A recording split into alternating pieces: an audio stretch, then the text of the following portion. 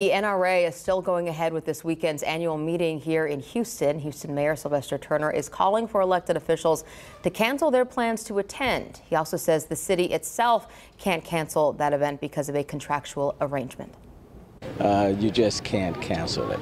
It would subject Houston First and the city of Houston to numerous lawsuits. Now, I think the better question is, why would, for example, elected officials be going and speaking at the NRA Convention, especially after 19 kids were murdered in Uvalde and 2 other adults were killed. That annual meeting starts tomorrow. Former President Donald Trump, Governor Abbott, and Texas Senator Ted Cruz are scheduled to speak.